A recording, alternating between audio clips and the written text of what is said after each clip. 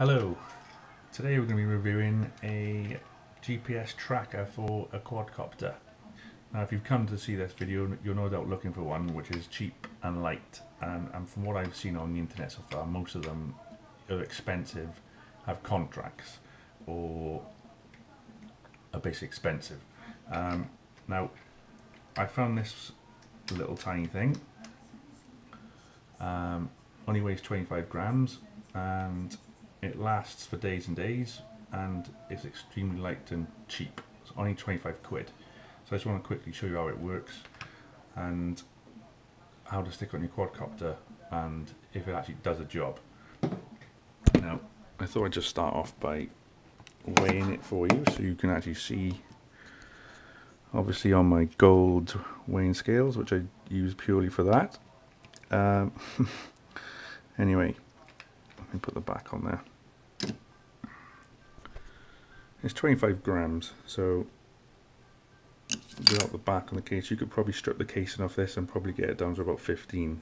And if you could take the battery off and somehow mod your quadcopter to actually use that, you know, even lighter again, you know, it weighs hardly anything. Inside you've got a standard size SIM, which is I've just put a pay-as-you-go contract. This is the UK, so it's just an O2 SIM. Cost me 10 quid. Lasts for 6 months as long as I make a call. So you know, I only need to use it for text messages just to get the GPS coordinates off it, which come up on Google Maps, which is always handy.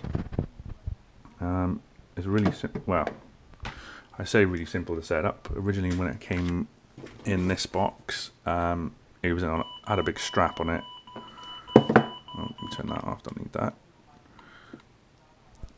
Yeah, so I cut the strap off, don't need that.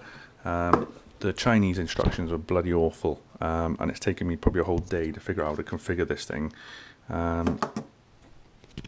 me just show you when it's turned on. So when it boots up, it says welcome. It's basically a watch. Shows you the time. There's a little signal icon there to show if it's got a GPS sat locked or not. A battery indicator, and there's a little smaller indicator for the signal on the GPRS, well, the mobile phone signal. You can't configure this at all by any of the buttons on it. It has to all be done by SMS text messages. So what you would do, you get another phone and you basically pair the phone to this. So what you would do is, when you first log on to it, you have to tell the watch which phone is going to be basically tracking it, so that, I suppose, it's a safety aspect, so people can't tap into it or whatever. But basically you set up that code there, I don't know if you can see that, but it's 123456 is the default password for this watch, and you tell it which phone number is going to be tracking it. And of course in Chinese it tells you, brilliant, that's fine.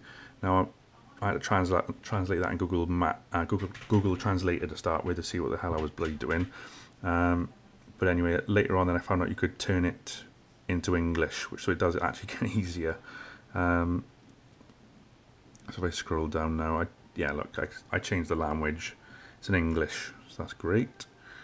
And this is the most important bit. So basically once this is outside, I put it out there for probably 5 minutes, if that, and then I typed in URL hash, and then it sent a text message back with the GPS coordinates, which I punched into my computer. There's a link on it as well, so you can just follow it straight there, and I clicked on it, and I would say it was probably accurate within a couple of meters. I literally put it outside there, and then you can see, look, it's literally bang on. So really happy with that. I bought it off eBay, $25.99, came from China. Took me, I think it took about 7 days to arrive. I'm really happy with it. I'm actually surprised it works, because it took me so long today to get it configured. I thought, it was a bit of a waste of money, but I'm shocked it actually works, and it seems pretty good. So this is going to get bolted to my quadcopter. So hopefully I'll never lose it again.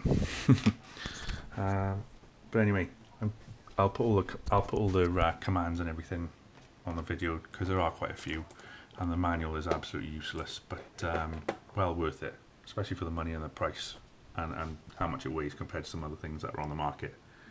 Anyway, hope you enjoyed the video. Speak to you soon.